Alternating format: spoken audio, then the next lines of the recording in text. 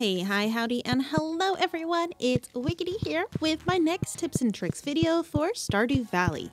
Now, my last one helped out a lot of people, which of course made me super happy. And as I've been playing a few new farms since the 1.5 update, I've compiled a bunch of new tips or things that you just may not know about to help you out too.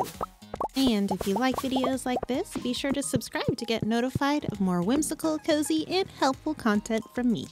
Okay, let's just dig right on into the good stuff. Starting this list off right, we have the best year 1 spring crops for experience. In the springtime, getting your farming skill up quickly is a great idea so that you can start crafting sprinklers and processors to help you make more money.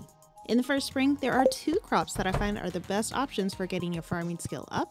The 2 best crops for leveling your farming that you can buy on day 1 are kale and potatoes.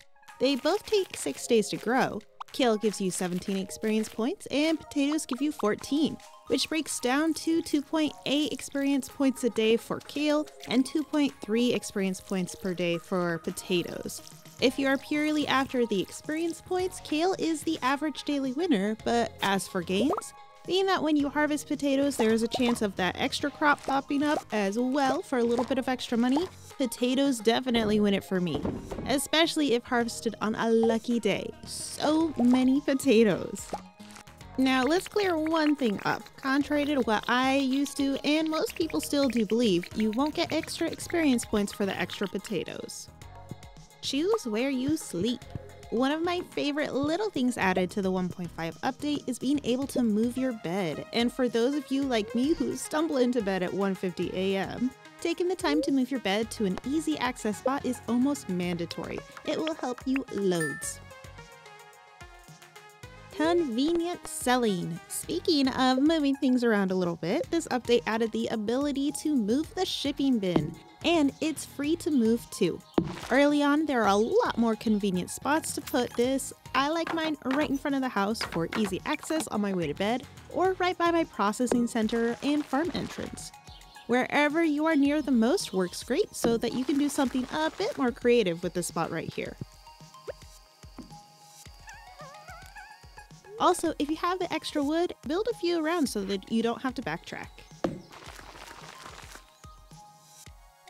Get your hands on some cheap storage. This is a feature I don't use much and sadly isn't available on mobile, but if you want an easy building for extra storage, build yourself a cabin. You can build cabins on your farm and don't even have to have anyone move in. It's super cheap and you can turn it into a great processing room or aquarium or whatever you want. Just can't remove those seeds though unless you get someone else to join your farm. With local co-op, it might even be easier to do that too.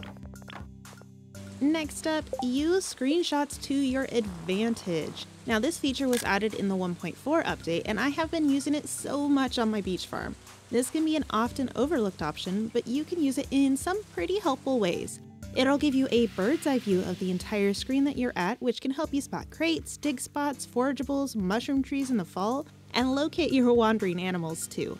I find it extremely helpful in your first spring in Cindersnap forests to help spot spring onions and other forageables without having to waste your precious time for a big old patch of nothing.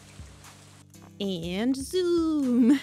Another tip as far as the camera goes, zooming out can be super helpful finding things without a screenshot, but I find it especially useful in the mines. It can aid you in finding that ladder faster or spot a diamond node that you didn't even know was there. In Skull Cavern, I find it very useful to help me survey the potential threat on that level as well. Make some convenient chests. In my last tips video, I went over having a chest and processors in areas that you spend a lot of time in. Let's add to that just a little bit more. If you check the community board and calendar often, consider keeping a chest in Pelican Town. Requests for Joja Cola, Quartz, refined quartz, and other things get asked for often, so keep some here for quick access. Or keep most loved items for some villagers near where you know they're going to frequent. That way, when you see someone wandering around, you can just grab and go. I also like to keep a chest with resources over at Robin's too. To make sure that you don't place a chest where it's gonna get trampled and off of the villagers' paths, check out the link below to the wiki page for chests that show some pretty safe spaces. stock up on your tradables. Another chest location that I find very important to have is actually in Calico Desert. I put mine right near the Desert Trader.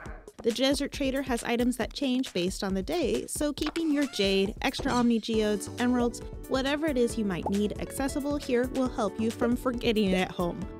Again. Quickly stop the cast. When you are fishing, sometimes you can be after a certain fish that only shows up during a specific time frame, or you're fishing in the rain in spring and know that there is no way that you'll catch that catfish with level 2. You can actually cancel out the fishing minigame so that you aren't wasting your time on other fish. I found it pretty useful while I was trying to catch the legend on the last day of spring a few times, or when I accidentally snagged an octopus and I was just looking for a pufferfish. Get your iridium from the comfort of your home. Fish ponds are a fun thing to have on your farm and can be pretty useful depending on the fish you keep. With the remix bundles having the engineer bundle needing an iridium ore, keeping super cucumber in the fish pond is one of the few ways to get a hold of this ore before Skull Cavern. If you are needing that item, I suggest getting a pond for these fish. Oh yes, get your hoard on. Now hear me out, it's very tempting to always sell things as you get them, but if you hoard things until you level up on farming and fishing, I promise it'll be worth it.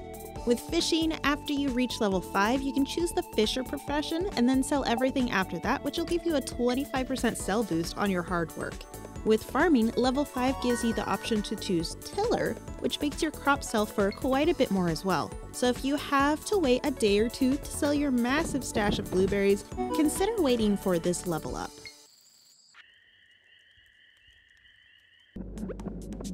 An alternative source of quartz. Fire quartz is a mineral that is potentially needed to complete the boiler room, and on a non-remix community center is often one of the last things needed for that room. If you are having a hard time making progress in the mines, fishing might just be the way to go for you. While fishing, the fire quartz can be one of the items that you snag inside of a treasure chest.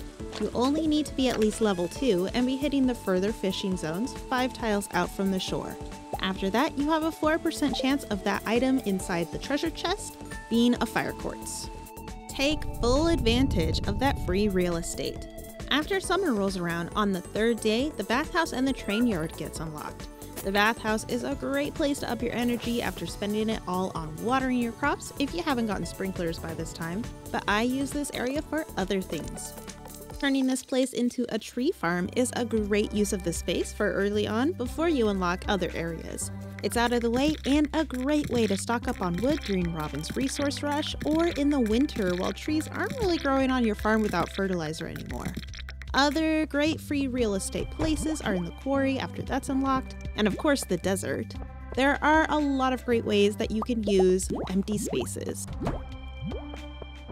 Help along that rare fall time event. Speaking of trees, once it's fall time or right before, consider just letting your trees on your farm going wild and not cutting any down that isn't necessary. Why? Well, for mushroom trees, of course. There's a subtle rare event that can happen in the fall time. Any full-grown, untapped tree or stump even has a chance of turning into a mushroom tree. So I like to up the odds a little bit by having as many tree options as I can for the game to choose from. If it happens on a stump for you, no worries at all. These mushroom trees will spread their spawn much like regular trees do, so eventually you get a full-grown one if you let it spread, or the stump will grow back in the springtime. You can use tree fertilizer on these too and put a tapper on to get a good source of mushrooms. If you have a few extra, chopping these down yield mushrooms and even a small chance at the rare mushroom cap. Ah, sweet, sweet mahogany. Getting a good resource of hardwood early on is not easy, and in order to get to the secret woods, legitimately that is, for your stumps, it usually takes getting a steel axe, which is not cheap. But just get your axe to copper and take out the stumps on your farm. There's a chance that one of those stumps will give you a mahogany tree seed. Once you get that planted and growing, let the tree keep spreading its seed by not chopping it down or at least just leaving the stump. It makes getting a good supply of hardwood much easier. A good way to be sure to get the seed is to clear the stumps first thing in the morning, and if you don't get the seed, just exit the day and try again on a different day until you do. That way you're not wasting the day and you're not wasting your seed from stump chances. Would you like even more wood? Now that you've got a good supply of hardwood going, go get yourself some wood chippers. Seriously, you've now got an even better and more efficient way of getting regular wood. Now with normal trees, one tree can give you up to 25 wood depending on your luck, but one mahogany tree can give you 10 or more hardwood, and just one piece of hardwood can give you 5 to 20 pieces of regular wood. So by chipping a hardwood tree, you can get 50 to 100 wood per tree, which is as much wood as 2 to 5 regular trees. So totally worth it. Yes, even more hoarding. In my last tips video, I talked about saving your mixed seeds for the fall and getting your 2 crops in the first year. Now we have another great reason to save our mixed seeds and not just toss them or plant them right away. One of the special order board rewards for helping out Linus is the recipe for the fiber seeds, which if you are like me and love to make a ton of tree fertilizer and wild bait, you're gonna need a lot of fiber. So this crop is super helpful. It takes mixed seeds to craft, so stocking up can really help. Fiber seeds don't need watering and can grow during every season too. These are also really great placeholders for your tilled spots when the seasons change, to keep the ground hoed and keep your fertilizer or retaining soil in the spot too. Definitely fill out those special orders. As for the special order board, it can be unlocked after the 2nd day of your first fall, and I urge you not to sleep on these orders. Filling out some of these requests can give you some fantastic new craftables and access to fun new cutscenes.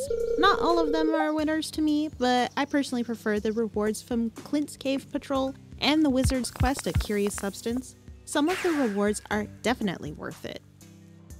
Put a pan on it. After you finish the fish tank bundles, you will get the glittering boulder unlocked and access to panning. Something that a lot of people still don't know is that panning is one of the few ways that you can get iridium before having to step foot in Skull Cavern. And if you don't have the space for a pan in your pockets, just pop it on your head. This doubles as a hat, so you always have it on you in times of need. Keep this one hush hush, don't tell Pierre. There is one thing in Stardew Valley that Jojamar is good for, and that is sunflower seeds. During the summer and fall, Pierre sells sea seeds for 200 gold each, but pop on over to Joja and you'll find that they're only 125 each. Now, I can't promise that these are organic, but the money saved makes selling a little bit of your soul worth it, right? Get a little trashy. I love trash. I'm a bit of a trashy witch and I am not ashamed of my love of digging through the cans around town. But what I love about trash the most is, well, the recycling. Specifically, the soggy newspapers. If you fish these up or get them in your crab pots, I urge you to hold on to them until you get a recycling machine. Probably the best item that you can get from recycling trash can come from these, and that is the bolt of cloth. Why? Well, it sells for quite a bit, but it's also one of the items needed to complete the artisan bundle and unlocking tailoring in the game. If you get a bolt of cloth, it might just help you with the community center and get it done without having to own sheep or rabbits. Farming isn't just for the fields. You can farm mine levels. When you're spelunking in the mines, use the elevators to your advantage. If you are just needing a ton of a specific ore, you can head to an even floor, go down the stairs, gather the ore, and head back up and do it again. I use the elevators when I'm trying to take out a ton of any type of enemy, like dust sprites to get the burglar ring, or slimes to get the slime charmer ring. When it comes to searching for enemies to slay, you want to head to the floors that end with 5. When I'm dusty hunting, I head to 45, then 55, and 65, and repeat. Slimes are all over, but I find them most at 5, 15, and 25. This can be extremely useful when trying to find specific monsters requested on the community board and on the special orders board as well. Slay on, Slayer! If you're having a hard time finding a ladder from mining on a bad luck day, you actually have much better odds finding a ladder with taking out the enemies. Bad luck affects the chances of finding a ladder from rocks, but has no effect on the ladders from slaying monsters. Get a little choosy with your geode cracking. Now, geodes are a great source of minerals for the museum and ores for your smelting, but there are a couple of geodes that are just much more worth the 25 gold each to crack, especially at the beginning. Magma geodes and omni geodes are the better option to keep bringing to Clint, as they both have a chance of giving you iridium ore, which is one of the ways to get it in pre-Skull Cavern, especially if you're trying to find it for the engineer bundle or to make a bar for the remixed dye bundle. So, if you're searching for early iridium, consider just cracking these two until you get what you need and then moving on to the other ones for your artifacts and whatnot. Make yourself a homemade timer. A lot of people use this method, but I've had a lot of newer players tell me they didn't think about doing this, so I'll share this here. You can help yourself keep track of your processors that you keep in a barn or coop or storage shed by placing an extra keg, crystallarium, or preserve jar on the outside of the building that you started at the same time. This way, when you see that the outside item is done, you know it's time to check your progress on the inside. Light the way. Here's something that can be super helpful for an early game that not a lot of people do. It can sometimes take a while to get a hold of a glow ring, or maybe you just don't want to waste a ring spot on one when you have some better ones. So if you find yourself stumbling around in the dark a lot, I suggest strategically placing those extra torches you find or get from recycling. Sure, you can place them wherever, but it's kind of hard to look at. You can pop these behind bushes and trees to add a little bit of mood lighting on your way and still keep the place looking great. Make yourself just a little bit more room. On all of the various different farm layouts, there are some nice looking bushes and flora, which is great for decorative purposes, but sometimes you might want to have that space for a barn or a fruit tree. Well, some of these, not all of them, can actually be removed. Take a couple of swings to make just a bit more room. Learn to time your gifts. If you're in a gifting kind of mood, there are a few times and places that you will find a lot of villagers in one area at once. Probably one of the better gifting days I find is Friday. From 5 to 8 is a great time to hit up Pelican Town. A lot of folks are milling around headed home or headed to the saloon. Sunday and Tuesdays are also really great days to head to Pierre's. Tuesdays has a bunch of ladies working out, and Sundays has a few villagers attending Yoba worship. Having that gift chest nearby makes this a whole lot easier too. I get what I want. I touched on who are your better people to make friends with in the last tips video, as some of the villagers can gift you some pretty useful items. Now, what I didn't go over is something I found pretty useful when someone does send you something in the mail. I always try to get my friendship up with Emily, so she sends me wool in the mail, or Demetrius the Nautilus, or even a maki roll or catfish from Linus. But if you check your mail in the morning and see that they send you something that you just quite aren't looking for, just exit the game and start the day over.